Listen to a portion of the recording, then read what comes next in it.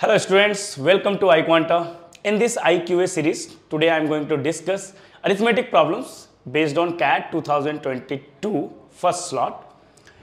The first question is based on simple interest. Now before I start solving this question, I will suggest you guys to watch each solution carefully.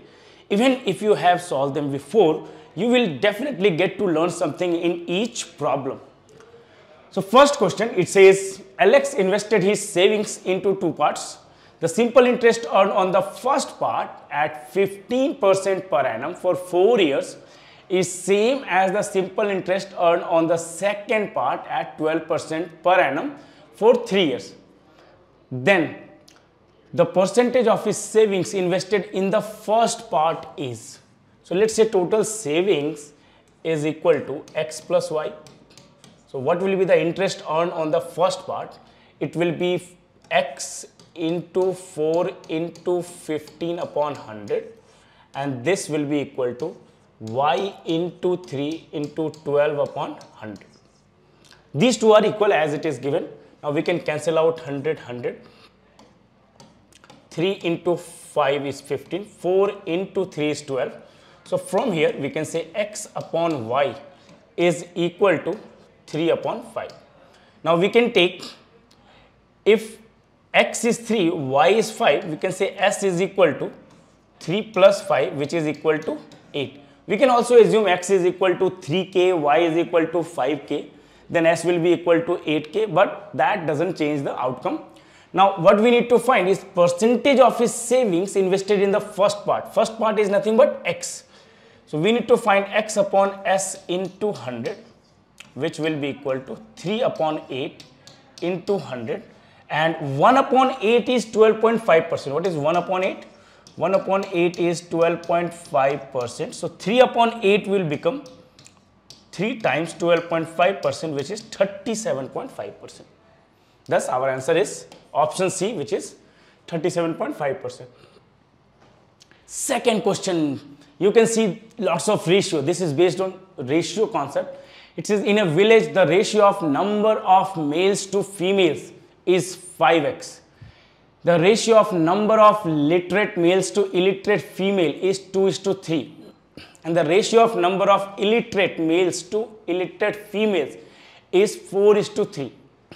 If 3600 males in the village are literate, then the total number of females in the village is. So let's write down male and female. How many of them are literate? So literates are 2:3. If this value is 2x, female must be 3x. What's the ratio of illiterates? Illiterate males to illiterate female is 4:3. So if this is 4y, this will be equal to 3y. What will be the total? So in this case, the ratio of total is given, which is 5:4. Now it's also given in the question that if 3600 males in the village are literate, this value is 3600. 2x is equal to 3600, 3x will be equal to 5400. Now according to question, the ratio of males to female is 5:4. So we can write it down as 3600 plus 4y upon 5400 plus 3y is equal to 5/4. This is what's given, right? Now we can solve it very easily. We can say 4 into 3600 is 14,400 plus 16y is equal to 27,000 plus 15y. Or we can say y will be equal to 27,000 minus 14,000 is 13,000, 400 more, so it will be 12,600. What we need to find? Find the total number of females in the village. So total number of females is 3x plus 3y. We know y. What is 3y? 3y is 12 into 3, 36,000, 600 into 3, 1800. So it will be 37,800. So number of females in the village will be 5,400 plus 37,800. 8 plus 4 is 1200.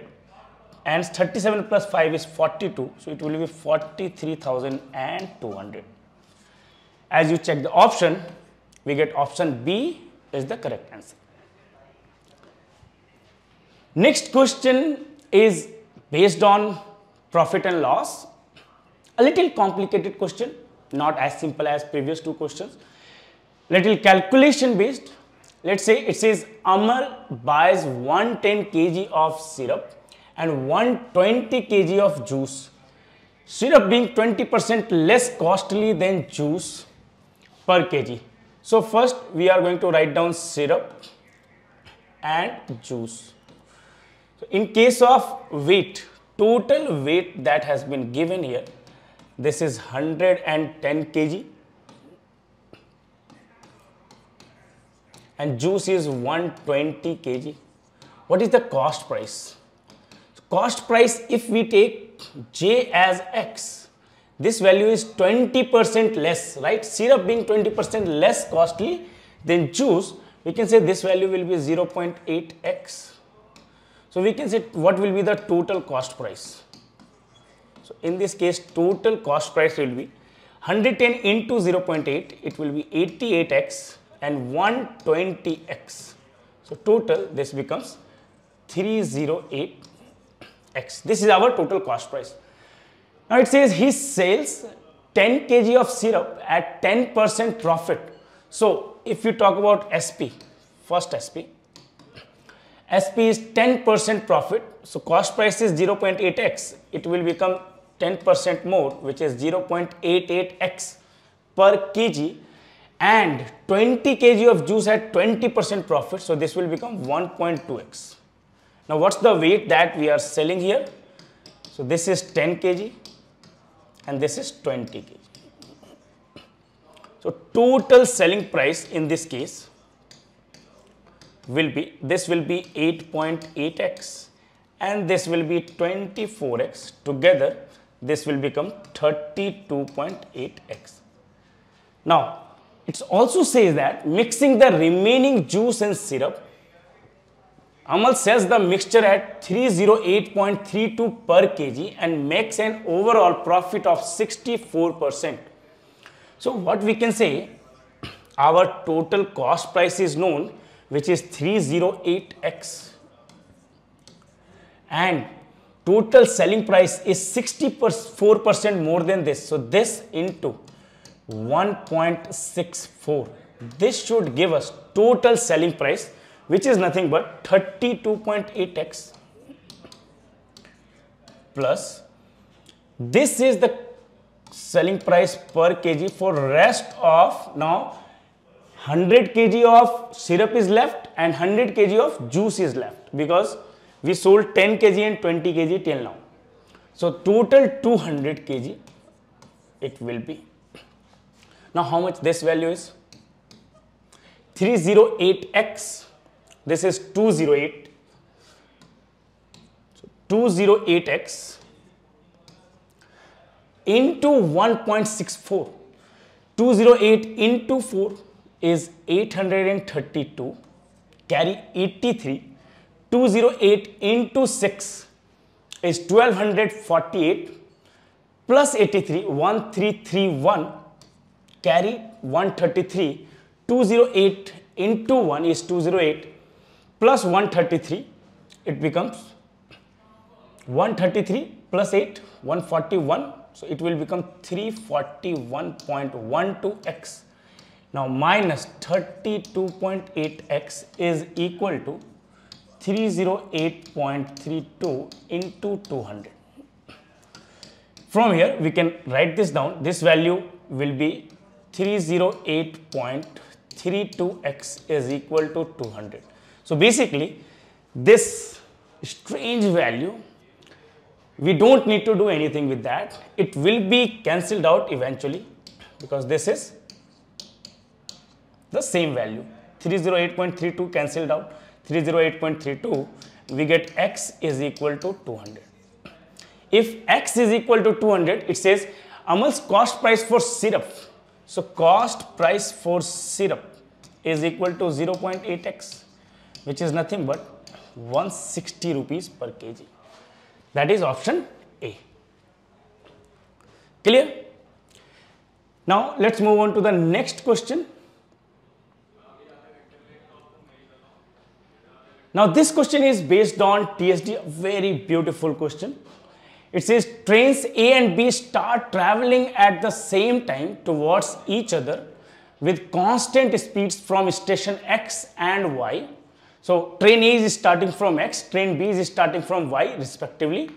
Train A reaches station Y in 10 minutes while train B takes 9 minutes to reach station X after meeting train A. So in this case, situation is like this. X, Y, X and Y. Train A is starting from here. Okay, train A is starting from here and train A is arriving here, but the total time is 10 minutes. Total time taken by A is 10 minutes. But in case of B, B is starting from Y and B is reaching at X. But the information that's given here is somewhere at point M, A and B are meeting. And after that, B is taking 9 minutes to reach station X. This time is 9 minutes. Now can we say, as they are starting simultaneously at the same time, if B takes T minutes from Y to M, let's say this time taken by B is T minutes, then time taken by A from X to M will also be T minutes. Then in that case, time taken by A to cover distance from M to Y must be 10 minus T minutes. Okay. Now, as per distance is constant, if we take distance from X to M, ratio of speed of A upon ratio of speed of B will be equal to reciprocal of time taken by them. So time taken by B to cover XM is 9, time taken by A to cover XM is T. And the ratio of their speed will be same even in other part, because again distance is constant from M to B or B to M.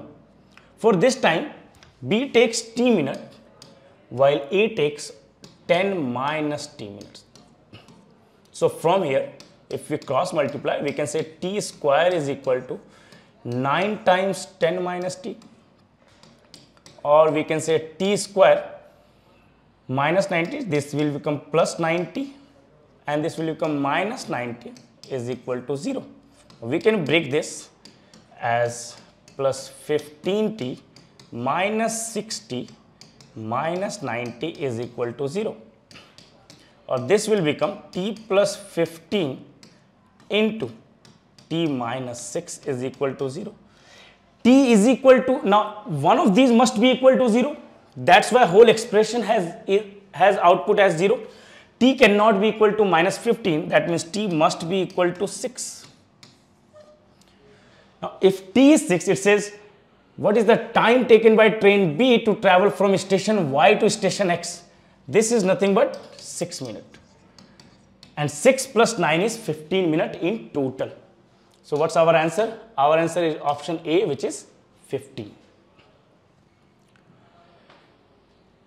Last question of this, it says Pinky is standing in a queue at a ticket counter.